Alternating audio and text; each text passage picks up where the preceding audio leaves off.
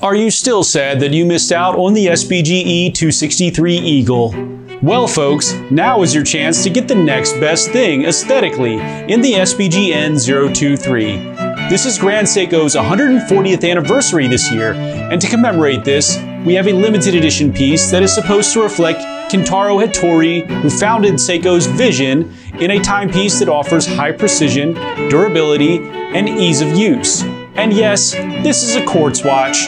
But why is it a quartz? Because quartz is truly the easiest to use and most accurate movement that a watch can have. Plus, this is no ordinary quartz, which we will discuss. And this one is about Hattori's vision, which this watch truly embodies.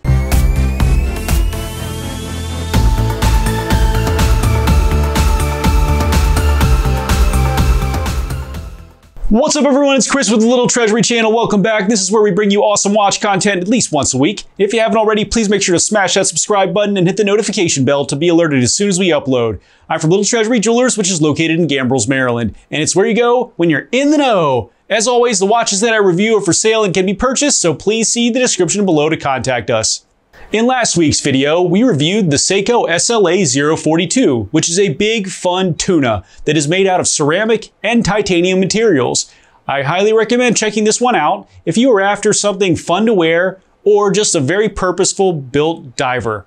Wrist check time. It's a Grand Seiko video, so I'm wearing my Grand Seiko SBGA211 Snowflake, which if you aren't familiar, it's the flagship piece for Grand Seiko, and I love mine, and I really love how light it is personally.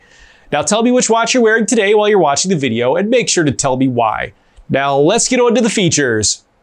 The SBGN023 has a 40mm case width, a 13.6mm thickness, a 46.5mm lug-to-lug, a 20mm lug width, and weighs in at 172.90 grams. It has a new case, which I would describe as an angular cushion, that has broad areas of matte finish on the sides and small stripes of Zaratsu along the edges and tops of the lugs.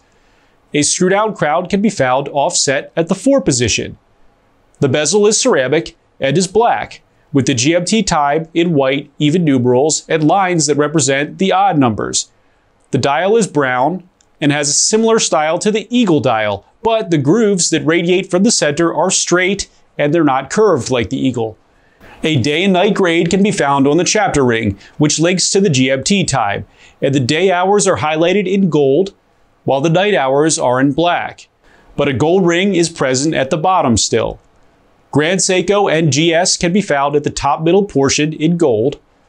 The indices are high polished with stripes of lume in the center of each, and are rectangular except for the 12, which is more of a trapezoid. The hour and minute hands are Dauphine style, but have chopped off tips, while the second hand is just a simple line. The GMT hand is in gold to match the day indicator and has a simple arrow at the tip. GMT can be found in gold at the bottom middle portion. The date window can be found offset at the 4 position and has a white background with black numerals. Lume can be found on all dial markers and on the hour and minute hands. It is an illusion that looks like the other pips are glowing above each marker due to the crystal.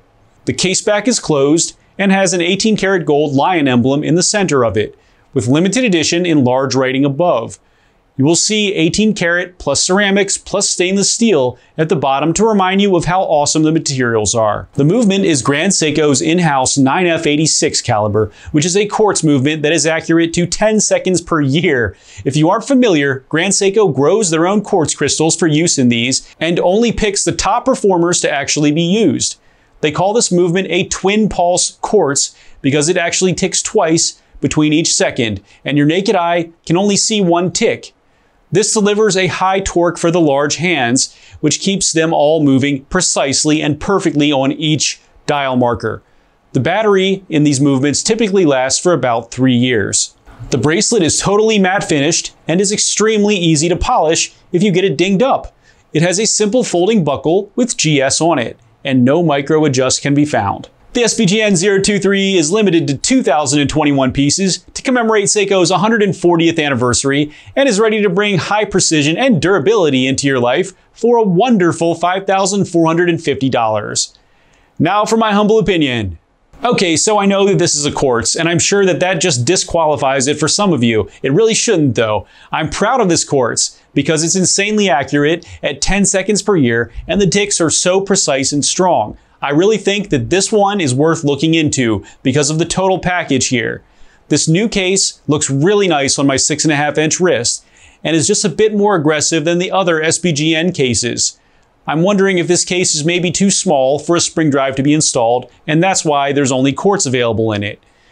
This case really picks up all sorts of light and has truly beautiful angles. I also like the matte finish bracelet on this one, which will be harder to see scratches on and easily buffed out in the future.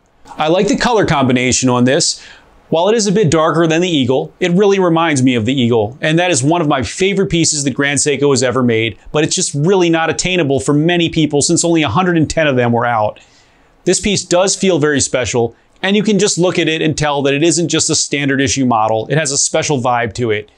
I really recommend this piece for anyone that's looking to add a collectible and very attractive one to their collection, and perhaps love the Eagle color scheme but just missed it. Thanks for watching today, everyone. I really hope that you enjoyed the video, and if you did, please make sure to smash that subscribe button, give this video a like, and share this with your friends. I look forward to seeing you next video.